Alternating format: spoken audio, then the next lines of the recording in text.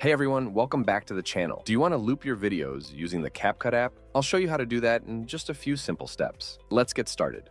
The first step is to open the CapCut application and import the video you want to edit. I have this cool little video from which I want to create a loop. To start, we need to duplicate our video. But before that, let's move to the end of the clip and delete this CapCut clip. Simply click on it and then delete. Now to duplicate the video, you can do that by selecting your video and then scrolling down until you see the duplicate button.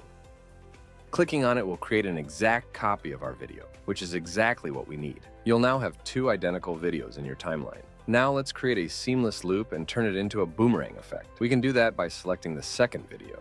After that, scroll down again until you see the reverse button. Tap on it and wait a couple of seconds until CapCut reverses the second video.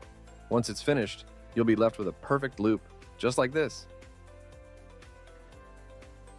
And that's pretty much it. If you found this tutorial helpful, please make sure to leave a like and subscribe to the channel. Thanks for watching.